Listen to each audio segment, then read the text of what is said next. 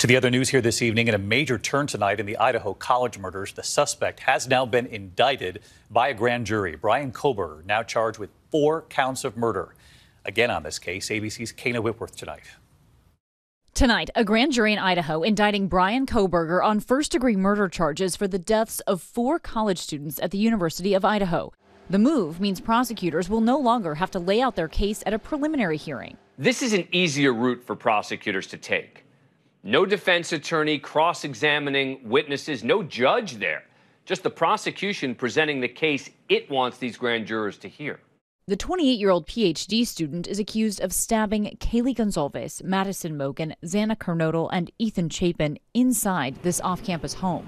We have a search warrant for the building. Prosecutors have amassed more than 20,000 pieces of evidence, including DNA, along with items seized during this search of Kohberger's apartment at Washington State. They say they found a pillow and mattress cover that tested presumptive positive for blood. And David, Kaylee Gonzalez's father told me today he's grateful for the indictment. Kohberger will be arraigned on Monday, where he is expected to enter a plea of not guilty. David? Kana Whitworth on this case again. Thank you, Kana.